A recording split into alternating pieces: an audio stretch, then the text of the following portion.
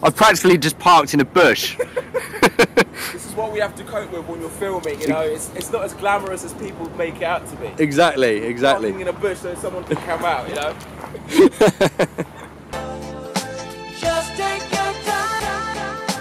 Just take your time. Just take your time. Funky.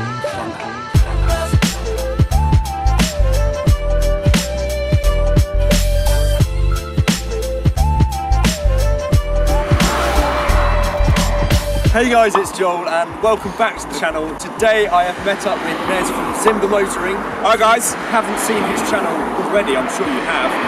There'll be a link in the description. But he owns a E89 2-litre Z4. Yes. Oh, you forgot already, Joe. And as you all know, I own an E85 3-litre Z4. But today I thought I'd do a video asking what the difference is between the two cars. Obviously, one of them is a bit quicker than the other. But we're going to look more at sort of the actual car. Yeah. So stay tuned guys and let's go. Should be a fun day. Yeah.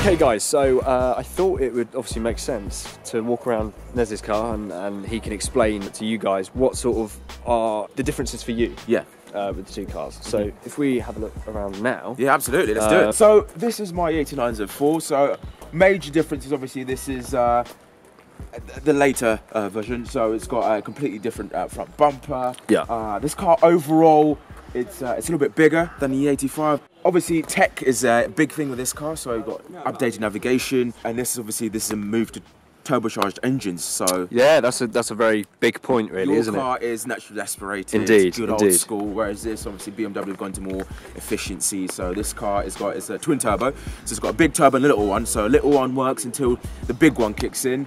This is a 20i, so it's a 2-litre 4-cylinder. Another big difference with this, obviously, is the roof. So you've got a soft top, this is a hard top. So obviously this is added weight. So your car, Joe, is a much lighter than mine, which obviously makes it more nimble, more fun to drive. I see this as two cars in one. This is a coupe and a convertible. So I love it in a winter because it's warm and it's so enclosed. You genuinely cannot tell that it's a convertible. And obviously push a button, the roof goes down. Your alloys look awesome. I really like them. I'm never a fan of 5 spokes, but I think these really suit the car. Oh no, thank you. Yeah, so these are the biggest you can get. These are the 19-inch alloys. They're fantastic. They can be a little bit of a pain to clean, but so obviously this has an update. So it's got the black leather seats. Obviously I've optioned for the automatic gearbox with the paddles, so it's an 8-speed gearbox, which is good for obviously fuel economy, as again BMW going to more efficiency. So it's great when you're pulling up and down. It's super responsive. Honestly, it's nearly as good as a DCT. Oh yeah. Feel free to start out. Tell me, how does it feel? Instantly the seats, they're like a lot more sportier than mine. Are these sport seats on your car? Yes. Yeah, they hug you very nicely. The wheel is feels similar to mine as well, just a little bit bigger and chunkier. I really want fluffy pedals in my next car. There's similarities actually, like the doors are similar. Yeah. But yeah, it looks amazing in here. What's the storage like? Storage, it's quite good. Yeah, there's a few storage cabins, so you've got one in there to put your stuff. Don't watch, I got chewing gum in there. In the center console, you've got your little bit there, and then yeah, it's not bad. Start it up, Joel. Tell us how it is. It's crazy actually, the amount of similarities with both cars. But yeah, the main thing for me is just the way this looks in here is so much nicer than mine. Yeah, we'll have to have a little go in it later if you drive it. Yeah, absolutely, let's do it. Yeah, definitely. I guess we should probably look at some of the things on my car now. Yeah, 100%.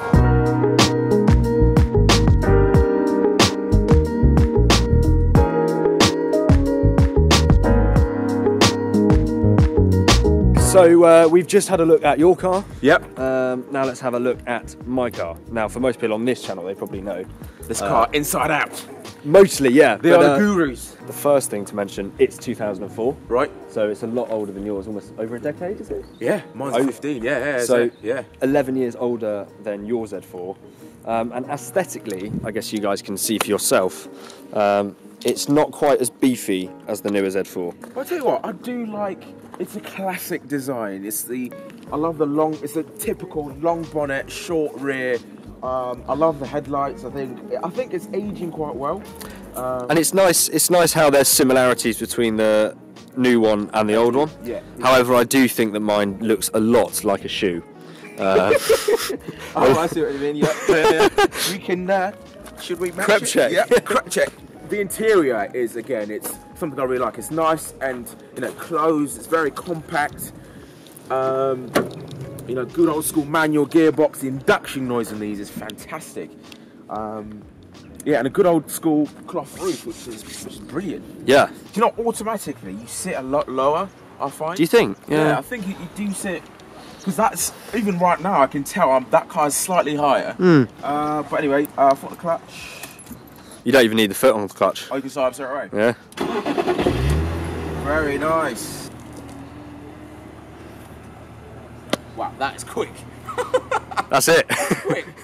See, with mine, you got to time it on a traffic light. Okay, right, Yeah. it's about to go to red. Right, cool. Well, I have Put to it do down. the same, because as soon as you start moving, this will stop. Oh, really? You So can't do it when you're moving? the amount of times I've had it halfway sort of open and then had to drive off. Oh, yeah. So embarrassing. Who's that idiot? No. Or when you're trying to put it back up because it's raining. Yeah, give it a little rev. Actually, you need to come and stand behind here and listen to it, because it does sound, it's crazy. You wouldn't think it sounds like too nice. Good old school 3 litre. It's a beefy. It's got a little bit of like rasps to it as well. Love that noise.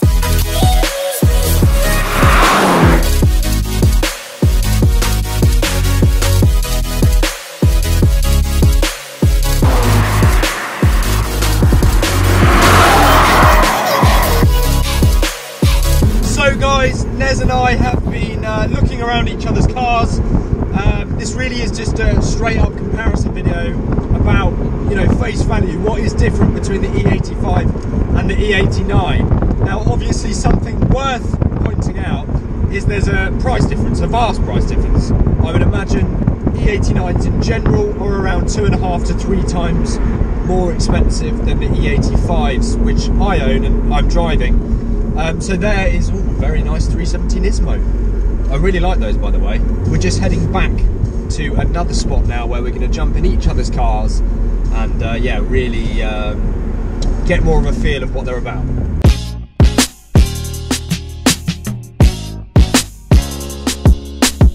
Okay guys, so we are now in Nez's BMW Z4 and this is the first time I've been in the E89. Really? First time? First time. Wow. And you know, I've wanted to for a while because I've always seen pictures of these. The interiors look amazing and it's not a disappointment. Yeah? So that a good first impression? Definitely, it's really, really nice in here. I love this whole dash. It's similar lines to mine. Do you know, I was going to say that, it's very, they've taken over and just added more and yeah. And it's already, it feels a lot quieter than my car as well. Just the ride quality is smoother. Well, I can tell you're on run flats. Because it's quite hard, isn't it? Yeah. So, as you can, I don't have, granted, the bigger engine as you guys do. I don't have the 3 litre. Mine is just a 2 litre 4-cylinder. Yeah. But it is turboed. So Turboed, it has got yeah. about 180 brake. 180 brake horsepower. The good thing about this car, I'm sure you'll feel it later, is it's quite playful because of the noise. Yes, it hasn't got that power and that drama, but BMW have engineered it so it feels fun at that, that small amount of power. So you hear the turbo whistles and wastegate. Yeah. It pops and upshifts. It's still playful and fun. Yeah, it's similar to mine in the sense that it's comfortable and feels very refined and quiet when you want it to be. But then, yeah, it can get playful on demand. We have people on the road, people. Come on! Stop walking in the road! It's for cars, not pedestrians. Get off! Right, let's give it. So we're now in sport mode, manual. So this is sport transmission. We're going to use the paddles. So that's 4,000 RPM. Come on! Come on, girl! So, one of the things I love about this car is just the gearboxes. Really easy to use and very quick, you know? So that's downshift. Another downshift. Oh, that wasn't a downshift. I think as well, we've had Christian down with his 3-litre manual today. Yeah. But I think if it was for me to upgrade to an E89, I would probably go for an automatic or the flappy paddle. The flap paddles. Because flappy paddle's still engaging enough for me. Yeah. And it just allows you to have it in automatic when you've got coffee in one hand or Yeah, exactly. beer. Exactly. So, oh, beer. Don't drink and drive, people. Joe, what are you saying to these people? I am joking. Another good thing about this gearbox is you can change it with just pushing this like a touring car. Okay. So that's really satisfying. So when you have a girl in here or a lady friend, you can try and impress her. Look at this! I'm a racing driver! And she's probably like, okay, can I get out now? You're weird. So I guess in summary, from sort of being in your car, it's very similar in a lot of ways. It's just got that extra level of refinement, Yeah. and a few some extra options because it's a newer car. It's a newer car, exactly. That's what it is. Yeah. Yeah, very impressed overall.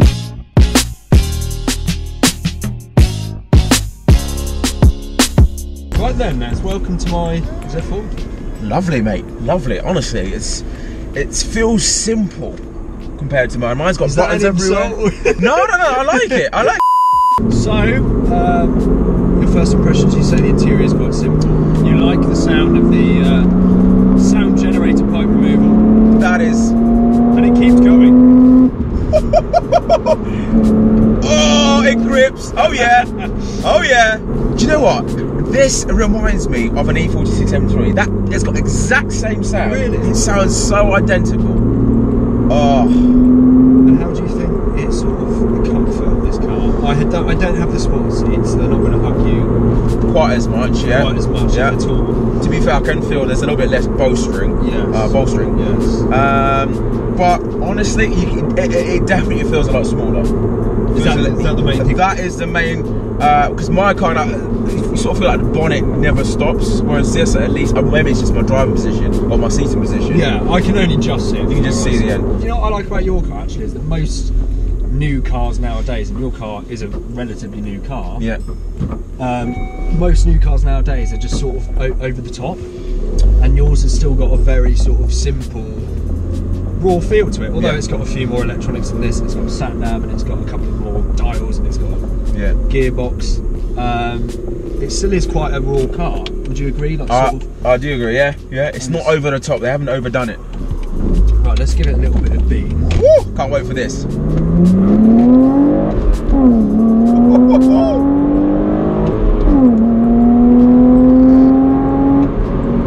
That is addictive. It is. Wow.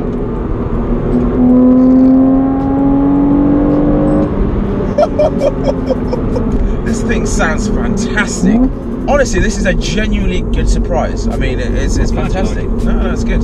I guess, yeah, it's been interesting filming today because I guess I mean, we're comparing two Z4s. One of them's a newer gen and one of them's this gen. Yeah. But I'm not too surprised in the sense that I got what I expected with yours in a good way. Mm-hmm. I expected it to be a lot nicer and more refined version of this. And obviously there's a few things they would have changed and fixed and whatnot.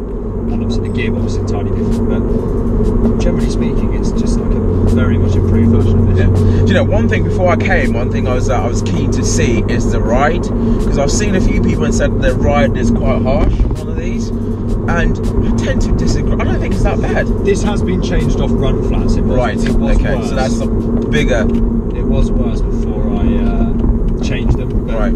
I don't think it's too bad. No. No, I don't have spinal problems from driving it. Not yet. Well, I'm glad you like it. No, it's good. It's nice.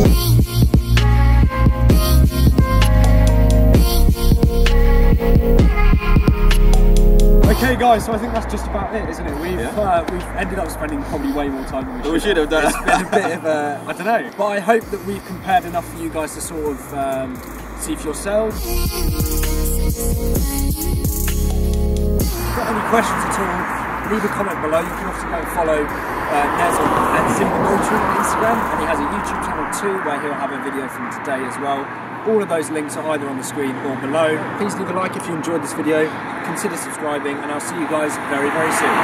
Thanks guys!